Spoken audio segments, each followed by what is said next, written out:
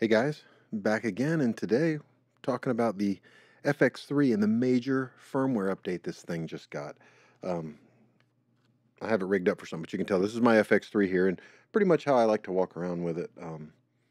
This 24 to 105 f4 from Sony G lens. Don't sleep on that lens if you're a videographer, by the way. That's a separate subject, but that's a pretty darn good lens, especially for video. Don't use it so much for photos. But anyways, so CINE EI mode, the way it works is you basically, when you're in that mode, you shoot in either 800 ISO or 12,800 ISO. There's no other ISOs, just those two.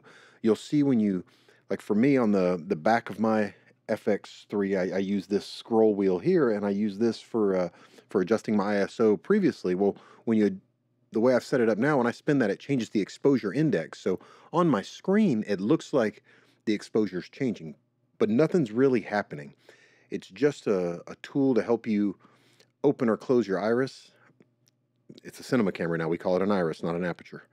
Open or close your iris, or add or take away light to your scene to help you expose better, but it doesn't actually change anything. If you were in the low base at 800, it doesn't change when you change your exposure index. That's what the EI and CINE EI stands for. So I think that's going to be confusing for a lot of people who've never used this kind of camera before with an exposure index. But you don't have to use it. You can update and stay in the flexible, I think it's flexible ISO. There's another mode in there, but when you use this, just wanted to make a quick video to tell you, you're either an 800 or 12,800. There's no in between. There's nothing else. And when you change that, it's going to look like the ISO is changing, but your exposure index is changing, which is basically, think of it kind of like a LUT on the screen that's giving you the sense that you're over or underexposed. So then you adjust all the rest of the things, whether that be turning a light down or opening or closing your aperture, to try and help you with exposure. It's a little counterintuitive from what you'd normally do. So like if you think about it, when you raise your exposure index, you're going to seem like you're overexposed, but you're not.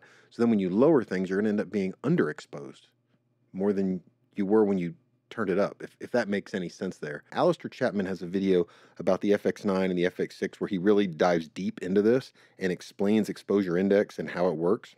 For me, I don't really mess with the exposure index all that much. I just leave it in 800 and go to 12,800 if I need it, and then I can add or take away ND as needed. So, for example, if I was indoors and 800 wasn't quite bright enough, but 12,800 was way too much, you just slap an ND on and use 12,800. For me, that's the way I've always used my FX6, and I'm glad with the FX3 that I'm able to do that now, because what was happening sometimes with my FX3, I would just bump that ISO up a little bit, and pretty quickly noise starts happening on these FX3 or the A7S3 when you go over, it was 640, then you go, 800, 12, 1000, 1600, whatever. Once you get up there over about 1600, 3200, you start introducing a lot of noise, because I never have an issue with noise in any of my images on the FX6. At least for me, it's going to keep me out of those ISOs between 800 and 12,800 that are problematic, because sometimes I just like, I'm not going to get an ND. I'll just bump the ISO a little bit. It won't be that noisy. And what ends up happening, I get back the footage here, and I'm like, oh, why didn't I just go to 12.8 and put an ND on? I was being lazy. I'm just overall excited about this. There's some other things in it with the menu that changes a little bit that are kind of nice. The LUT thing, that's a real big part of this, that you can import your own LUTs. That's huge for me, because I monitor with the Phantom LUTs a lot of times, and now I've imported those right in here, had no problems with it. You put them on your memory card. You go to the file in the Sony file, Pro, and then there's a LUT folder. You just copy and paste them in there, and then you import them right in through the menu system. It's pretty simple. One thing I'll tell you, and it's right there at the beginning when you go to update it, make sure you remember your settings.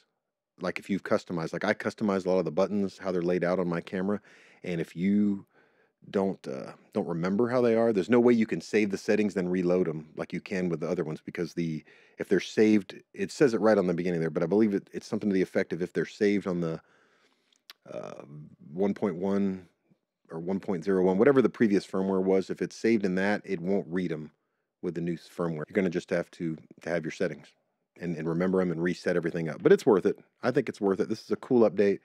I kind of wish we would have got shutter angle. That's probably my biggest one. I'm getting more comfortable with using the histogram. I prefer a waveform to expose with, but the histogram I'm getting more comfortable with it on here. But shutter angle would have been the nice one, so when you switch frame rates, it just automatically switches with you. But hey, I'll take what I can get for this camera. I make videos every now and then about Sony cameras, Blackmagic cameras, really any kind of cameras, microphones, gear like that. And, most of the time, all this stuff I've purchased with my own money, and I just give you my honest opinion. I'm not like a sponsored YouTuber that I use this stuff for real in real life. And I just want to share my experiences with you guys. The only way you can help me out is just by subscribing and liking this video, getting it out there more. Thanks for watching. We'll see you in the next one. Bye.